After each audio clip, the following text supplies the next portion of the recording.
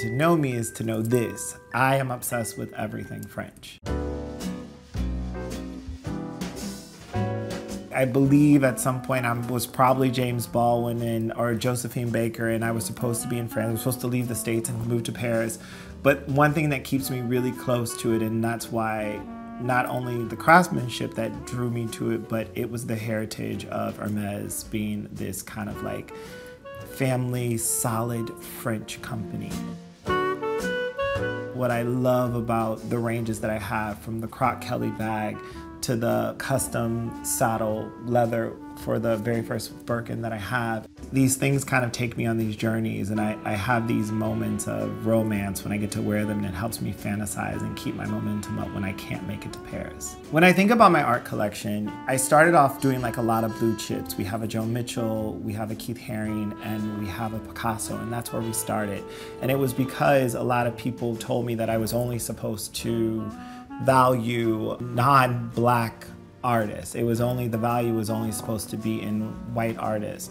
And a dear friend, Erin Drake Lee, sat me down one day and she walked me through all these beautiful black artists. And from that moment on, I made a decision to only collect artists of color. Gerald Lavelle was like a really fantastic situation. What I promote a lot is like, start going young. He's young and he was new and he was fresh, and I was able to collect 3 of them, and now he's like a thing. You know, I have a Kehinde Wiley, which I'm obsessed with, and I got it as a gift from my husband.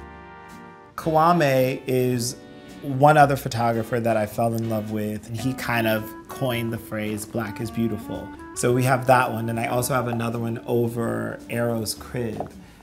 This piece was just recently given to me by Louis Vuitton, Nicolas, the creative director for the women's collection. We recently just had a son, Arrow Fox, and they sent me this beautiful box with his name on it, and it does something like this.